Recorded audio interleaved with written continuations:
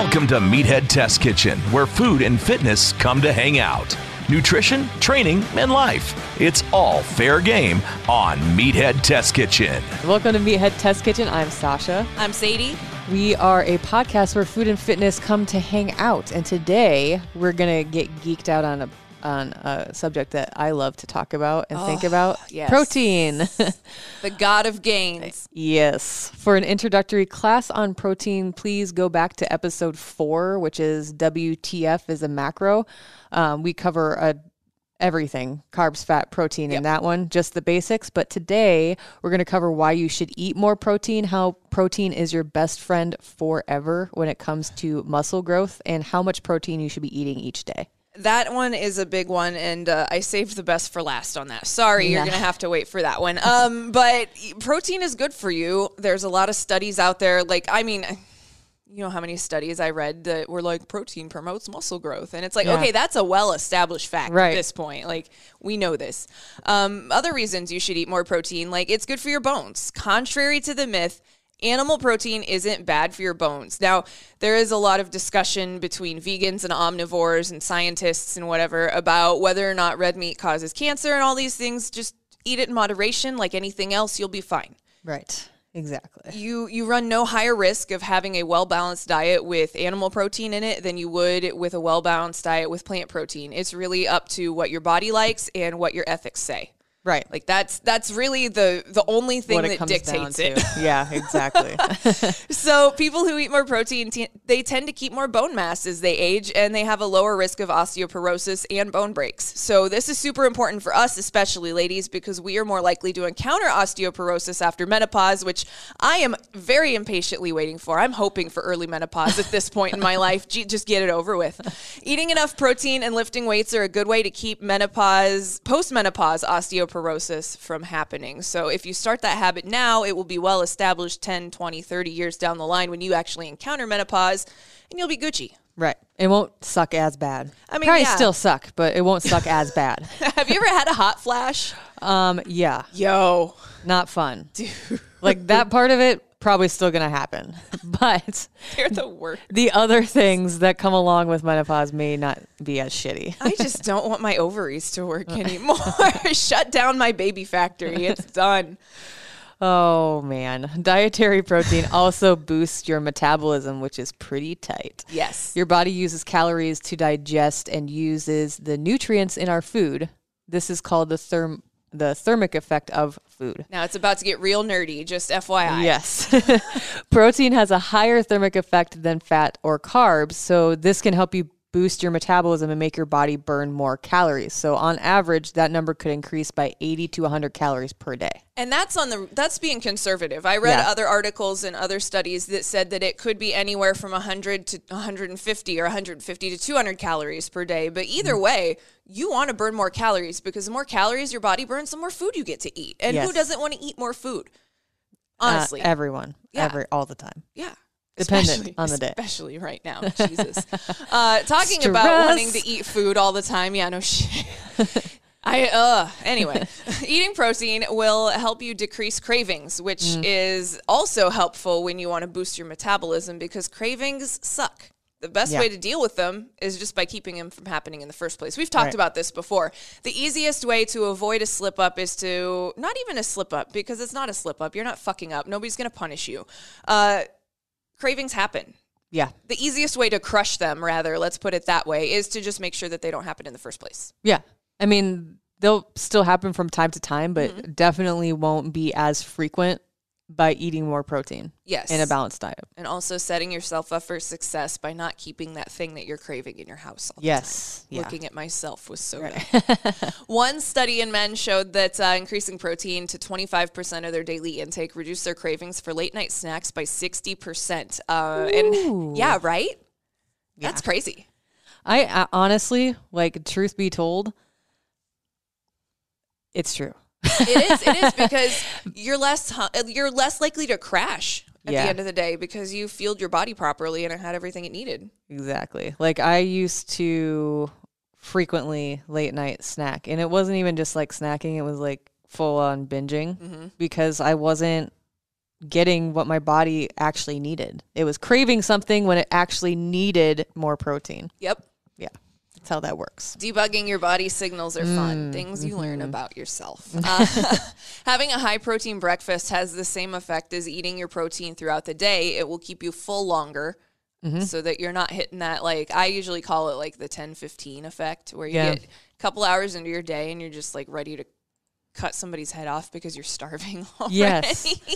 Well, and I found too that starting my day off with a higher protein meal, like the rest of the day, I make better decisions when it comes to food. Like I'm not just going to grab that, like some random ass thing, like the packet of Oreos we always talk about. I'm probably going to grab for an apple or something because instead. you set that high note already at the beginning of your day. You've already started on a good note. Why derail it now? Yeah, that's a good habit to get into, especially, again, weight loss isn't always the goal. Sometimes you just want to feel better, and this is part of it too. Making sure that you're feeding yourself will make you feel better. Exactly. But it's also going to help power your metabolism in the event that you are looking to lose weight. Exactly. So it doesn't matter what front you're on. Either way, you probably need more protein. It's beneficial, is what we're trying to say. Because your body also repairs more efficiently when you feed it enough protein. Did you notice that about yourself when you started feeding yourself better? Your body heals faster? Yes. I healed tattoos in like 6 days. Yeah. Well, at anything. Yeah. A little paper cut. Sliced my finger open with my Swiss Army knife last week. It's already those closed. Movies where it automatically heals itself. Like, not quite that fast, but it's pretty damn fast. It's insane how fast it is sometimes. Yeah. Protein, the reason for this is because protein is the main building block of our tissues and organs. Numerous studies have said that eating more protein after an injury can help speed up your recovery process. And it's also good for your hair, for your nails, for your skin. I think we talk about that in a little bit. But either way, you want to eat more protein. For real, dude, I sliced my finger open with my fucking Swiss Army knife the other day, and it's already healed shut. Yeah. And that was like a week ago. Protein's great. Like, for real. I love it. I never have a problem getting... I know in the beginning, like when you start tracking stuff, you're probably... Most people typically aren't as used to eating as much protein as a person needs in a day. But now I'm like... I'm almost always over on protein. Yes, me too. Almost always. Me too. Because I love protein. Cottage cheese. Greek yogurt. Beef jerky. Yeah. Chicken breast. Steak. Yeah. I'd say bacon, but bacon's more dietary fat than a dietary protein, depending on what you get. But yeah, protein's going to help a lot of things in your body. Your body needs it. It's like fat. It's like carbs. Your body needs it. It's why it's a nutrient. It's why it's one of the building block nutrients. Another thing it can help you with is it helps lower your blood pressure. High blood pressure causes heart attacks. It causes strokes. It causes kidney disease, and a host of other problems. Yep. It's been shown that higher protein intake has been linked to lower blood pressure. By the way, the sources for all of this, if you're wondering, will be linked at the bottom of the show notes on meatheadtestkitchen.com. Increased protein lowered systolic and systole and dystole, I think is what it is, if I remember correctly. Systolic and dystolic blood pressure, according to one study. It also lowered LDL, which is the bad cholesterol, and triglycerides, according to another study. Yeah. So protein. Also, contrary to popular belief, won't hurt your kidneys. Yes. For a really long time, it goes back to the don't eat too many eggs, you'll get cancer stuff like along the same vein. The rumor that high protein intake hurts your kidneys isn't true. It's pretty well documented that as long as you don't have kidney disease, a high protein diet won't harm you. If you eat too much, it will just exit your body via urine. And it's just going to stink. Yeah. That's it. This is why we say, please go talk to a doctor before you start any fitness or nutrition regimen so that you know what you're starting with. Because if you do have a kidney problem, or if you only have one kidney, or, whatever, if your liver doesn't have something right, that can have something to do with it too.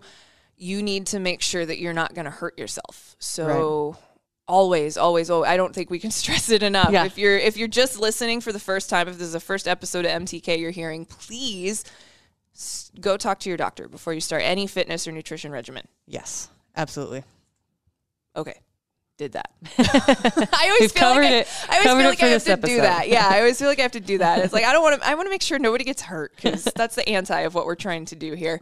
Protein will promote muscle growth. It has been well documented, like I said, a million different places that protein helps you gain muscle. We could quote you 1,000, 100, bazillion, gajillion, infinity, thousands different studies from 1975 to 1980 till now. Like it's been known for quite a while. Protein repairs muscle tissue. So when you are working out, your muscle tissue gets torn and then your body starts to repair it.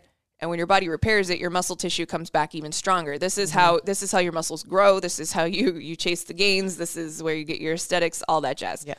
Thank you, protein. So when your muscles are exercised to the point of momentary fatigue, which means that you can't do another rep immediately, that is when protein comes in to save the day. It transports cells. It serves as enzymes to perform various physiological processes. It acts as hormones to make sure that these body processes happen. Yeah. Protein does all of these things for you and then some. Yeah. Honestly. Protein's badass. It is. Amino acids are the building blocks of protein, and they do a lot of that heavy lifting when it comes to your body chemistry. We covered, again, in what the fuck is a macro, but there are 20 amino acids. 4 are non-essential, 9 are essential, and 8 are conditional. Taking amino acids with training and eating enough protein can increase muscle protein synthesis, which is a great thing. Yes. You need I think of SpongeBob. Photosynthesis. Not even the same thing, but that's every time I hear synthesis because I'm a 90s kid and cartoons ruined my brain. Muscle synthesis is your friend because that's what makes strong. So while protein's main role is to repair tissue, it can also be used to produce energy for your muscles when other sources of ATP like fats and carbs aren't available. That's a big word. I'm probably going to fuck it up. I spelled it phonetically because it's like 20 letters long.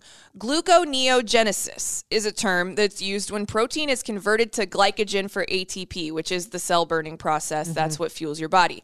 This only happens when you have moderate to high intensity activity for a long period of time. So say that I didn't eat very much and I went and did functional fitness for 2 hours or, didn't do any Olympic lifting. It was a lot of cardio. It was a lot of cardio lifting. It was whatever. Your body will start to burn that protein because it doesn't have any other fuel sources. This is why I would say we preach it because we do talk about it a lot. And I do think that it is very non-negotiable when it comes to working out, why you need fat and carbs before you work out.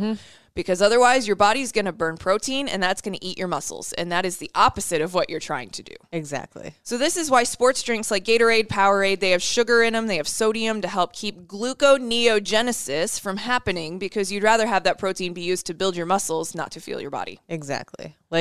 And it's a very different feeling when you're working out from if you have fat and carbs first between if you have protein first. Like, save your protein bar or your protein shake for after because it's not doing the amount of good you want it to before a workout. Yes. When people drink a protein shake during a workout, they're more doing it for the carbs and fat than they are for the protein. Exactly. So what I do for an intra workout, if you need to have something that you sip on besides water, BCAAs with branched chain amino acids, which we just talked about, that's a great choice. A lot of those don't have sugar added. They're very low calorie. They actually taste really good.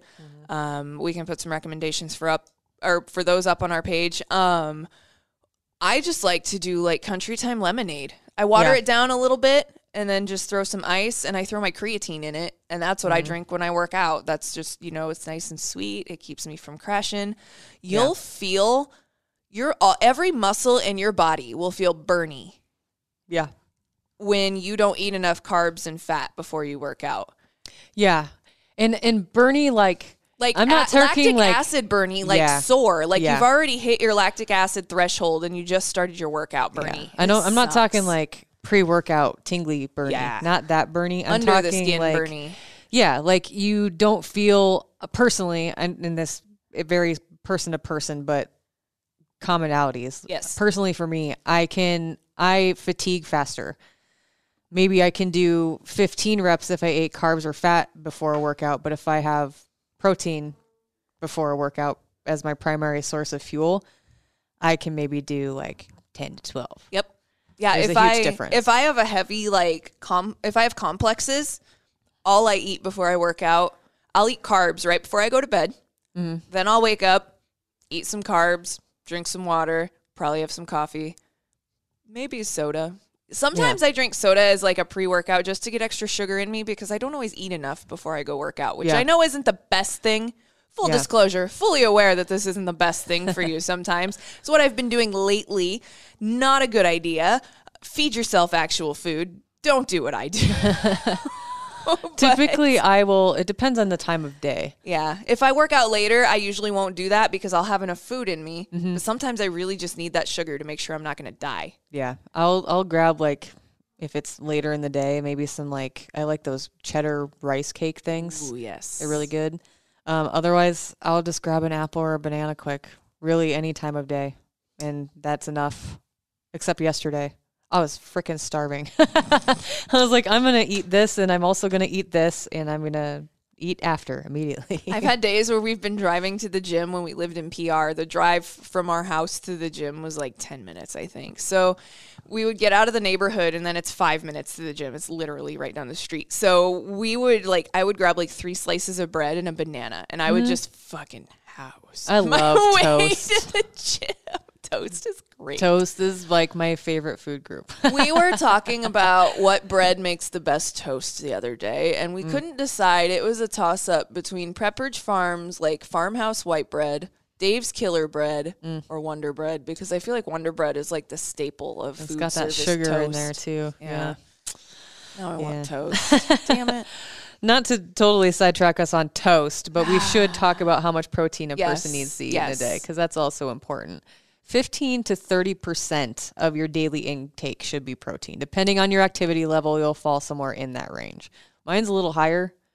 I go the 1 gram per 1 pound of weight equivalent, just because I'm still trying to build. Yes. And so if you're trying to build, eating a little bit more protein is a good thing.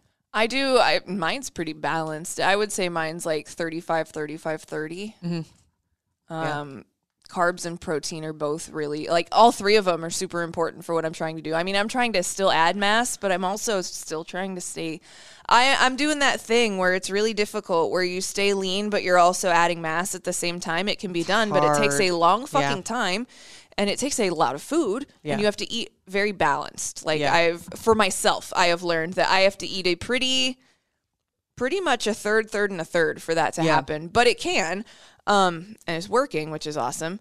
Part of my problem is sometimes I don't eat my protein in small enough portions. Yeah, so it's not evenly distributed. Yeah, I get to mealtime and I'm like, that's too much protein. So a good idea is to eat your protein in smaller portions throughout the day because it'll keep you feeling full. So if you have 3 meals and 2 snacks, each with an appropriate serving of protein, just take that, your daily number and divide it by 5. That's all you have to do. Right. That's it. That's all the math. It's really easy. not scary. Yeah. Like you said, it depends on how many meals you're eating a day. Mm-hmm. I like to aim for because of where I'm at, about 30 to 35 grams per meal. And then I've got my snacks in there, which accounts for the rest of it. I'd say I usually eat between 8 to 10 ounces of protein a meal. Yeah. I was just looking up my percentages. I'm 32, 43, 25. So my fat's a little lower, but whatever. It's good. It's working. Yeah. Fat and carbs, they kind of do the same thing sometimes, as long as you're getting enough fat to make sure that your hormones and your joints are happy and your brain is good. For sure. Almost half of your protein in your body is in muscle tissue, by the way. Yes. The rest of it is skin, bone, and organs, including your kidneys and liver. By the way, you know how awesome your liver is? You can literally cut chunks out of it, and it will replenish itself. Dude, that is pretty badass. So this is a rabbit hole about livers. I looked at actually donating part of my liver to my brother when he was sick before we realized that nothing was going to work. Mm-hmm. And your liver is really fucking cool. Yeah.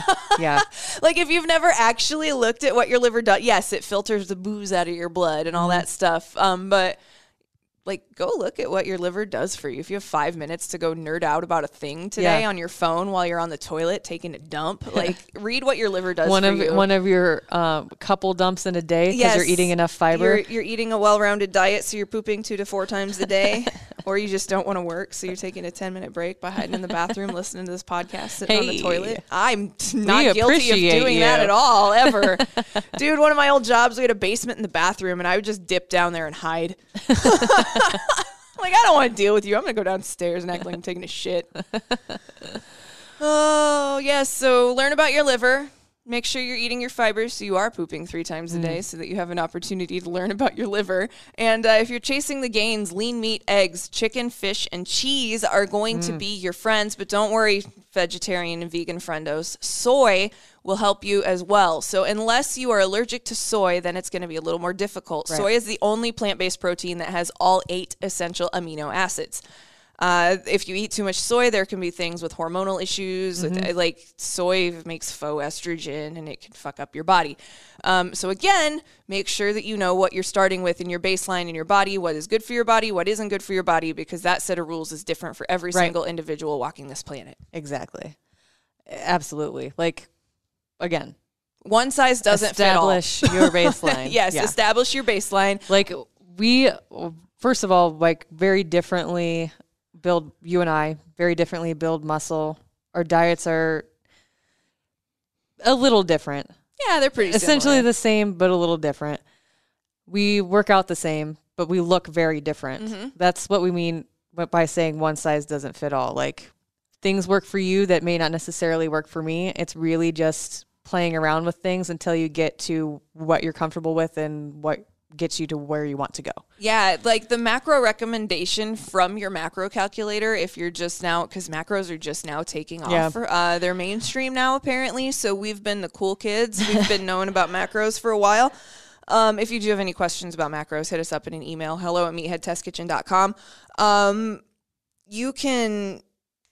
You can kind of fudge those numbers after you've tried them for a little while. If you feel that you're still hungry or that you are run down, maybe you do need to bump that protein a little bit, or maybe you do need some more carbs and a little bit less fat. Yep. It's really like, and we can, if you want a refresher, go back to episode 4. I know we keep referencing that through these last 3 episodes, but that is the baseline, is that episode. Yeah. When you first get if you've never calculated them before, you're going to be like, what? WTF? Yeah, I mean, really, you're just going to be like, I don't know what the hell any of this means. It's not what you're used to, and it's a different way of tracking things, but those numbers are a general idea to go off of to establish your baseline. And you can only establish your baseline if you stick to those consistently, bingo, for at least 6 to 8 weeks. You may spike a little bit because your diet is changing and you're eating more whole foods. You may drop a little bit of weight, but then you will taper off. Yes. If you continue to go down and that is not your goal, then you adjust after 6 to 8 weeks. Yeah, that's when you would add more carbs to your diet or whatever. If you've leveled off, that's when, and you want to continue to lose weight after 6 to 8 weeks, that's when you bring them down just a little bit. Yep. Take out like only 500 calories. Yeah. It ends up being like, I don't know, it's like 25 grams here and there. Yeah. It's nothing huge. I did read an article somebody posted on Twitter the other day, because all I do lately is sit on my couch and read social media because I don't leave my house. But somebody was like, so it's just a fancy way of counting calories. And it's like, yes, it is a fancy way of counting calories. However, when you count calories, all you're focusing on is the calories. Number. You're not focusing on what you're eating in the calories. This is why macros are different. And this is why macros, I think, are the most successful way of tracking your food intake. Because you actually learn, you get to learn what your body likes. Yes. And you know what you're putting in your body and what amounts. And based you're off teaching of those yourself portion nutrients. sizes. Yes, absolutely. You don't have to count macros forever. No. I don't fucking count macros that often anymore. I still play I know about how much this is game with myself, and then I get super excited when I'm dead on. Yeah. You get to know. You know, like after you do it long enough, you'll have a feel for it. It's like anything that you do, that muscle memory will be there. And you'll just be like, oh, that looks about 7 ounces of chicken.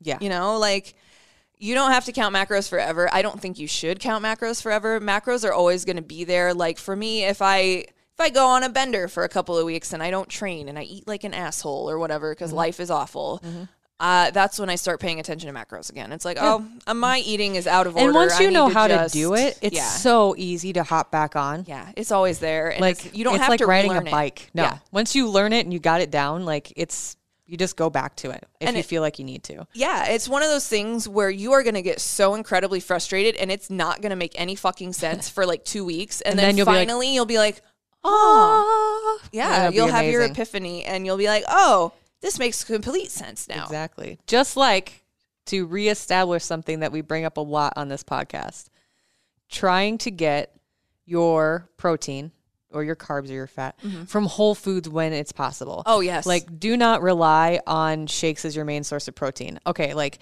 shakes are good and they have a benefit if you don't think in your day you're going to be able to meet your protein. Maybe you're fucking busy. Yeah. Totally fine. But don't rely on that to get you to your allotment of protein for the day. They are a supplement. Yes. A supplement is not a substitute for a meal. I don't give a fuck how many companies tell you that a shake is a substitute for a meal. A shake is not a substitute for Whole Foods. No, it's not. Looking at you, Huel, or whatever the fuck you are. That's what I think. It looks like puke. Like it's does. like the word looks like how puke sounds. I guess we won't be hearing from them. That's okay. I don't want to hear from them anyway. But they're part of the problem. But seriously, like Sadie said, like protein shakes, supplements, a protein bar is not a substitute for a whole food. Meal. Yeah. It can get you from point A to point B if you are busy and in a pinch, and you maybe you work overnight shifts. So one day when you're working your overnight shifts, you don't eat as much in those days. Okay, but then on the days that you are off, make sure that you're getting those whole foods in. I get their purpose, and they do have a purpose, and they're pretty tasty. But relying on them ends up biting you in the ass a little bit. It does. Because then you don't know, I feel like, from personal experience, I kind of relied on them for a little bit because I didn't realize I was already eating a lot of protein, but I didn't realize how much protein I needed to be eating to get to where I wanted to go. So I was relying on them for a little bit because it's kind of hard sometimes. But then once I was trying, not wean myself off because they're not addictive, but trying to consume less. Yes. Yeah. And have more whole foods. I found it difficult, even harder almost, to meet my protein for the day because they are so high in protein. So then I'm like sometimes scrambling at the end of the day because I'm, 20 short because normally I'd be having a protein shake. Like we don't want you to get to that point. If you are going to habitually take protein shakes or what's the other protein? Casein, I think is the other one that you take at night. So you can do if you want to shake in the morning as you're driving to work because you don't have time to eat an actual food, cool. Drink your shake in the car and then eat when you get to work and you have a chance. That can be your 10:15 or whatever, Right. You can make protein pudding. You can make protein ice cream with protein that. Protein pudding was legit. That slow so burn. good. That slow burn. I think it's casein. Casein? Casein. I don't know how to pronounce it. I'm learning. I'm still learning these things. My books came in the mail today. But either way, regardless of how it's pronounced, whether or not I butchered it, that is best consumed the night before because your body will burn it and have it available in the morning, which will also make you less hungry in the morning, which is a bonus. Yeah. And maybe you're not a breakfast eater, but you fine. want to get your protein in. The point we're trying to make is like, everything serves a purpose. exactly. There's room It's just for not things. a replacement wholly for actual whole foods. Yes. That's the only point we're trying to make. If it comes to having a shake or eating a meal, please eat the meal. Yes. That's it. Thanks for coming to my TED Talk about protein. We're proud to be a Hurrdat Media podcast. Please subscribe and rate us anywhere you stream your podcasts. We're on Spotify, Stitcher, Deezer, iHeartRadio, iTunes, basically anywhere. Fuck, we might even have a SoundCloud. I don't know. We have We have them all over the place. So when you're not keeping up with us, we've got you covered. We have an unbeatable deal for you if you're a Husker fan. You can get 3 months of Hail Varsity for the price of a month. That's only $2.99. That's a sweet deal. All you have to do is use our code MEATHEAD, MEATHEAD. A Hail Varsity subscription includes both the magazine and their all-premium digital content. That is a deal that you don't want to miss. The magazine, like if you go to the grocery store, you'll see Hail Varsity on the end cap at your newsstand in the grocery store. It's legit. Like, one of my favorite things about this company that we work for is that they don't half-ass anything. Yeah. And if you pick up an issue of Hail Varsity, it is top-notch. Like, the writing is great. The photography is great. Mm-hmm. The layouts are great. Everything about it is just fantastic. So, and it's content that you're not going to find anywhere else. Right. Like, legitimately. Yeah. Unless you follow us on Twitter or whatever. Right. Exactly. So make sure that you're in on that. Hail Varsity is a great resource if you are a Husker fan. 3 months will cost you $2.99. You can subscribe now at hailvarsity.com/subscribe. Use our code MEATHEAD. And I mean, we are biased. Our friends work there, but they do a really good job. So hit up Hail Varsity, see what they're all about, and use our code MEATHEAD at checkout to save some ching-a-lang. Mm-hmm. Again, to recap today's episode, protein is filling. It's useful. It is delicious, and it will not wreck your kidneys. If you've got any questions about protein, carbs, fat, macros, just want to scream into the void, please hit us up, hello@meatheadtestkitchen.com. You can find us everywhere on social media, at Meathead Sadie and at Meathead Sausha on Instagram, and find the show on Instagram and Facebook at Meathead Test Kitchen, and on Twitter at MTK Staff. Again, thank you guys so much for listening every week. We love it. We love getting your questions. We love it when you send us DMs and just want a high five, or you've got concerns and we can help you out. We appreciate it. Whatever you're up to.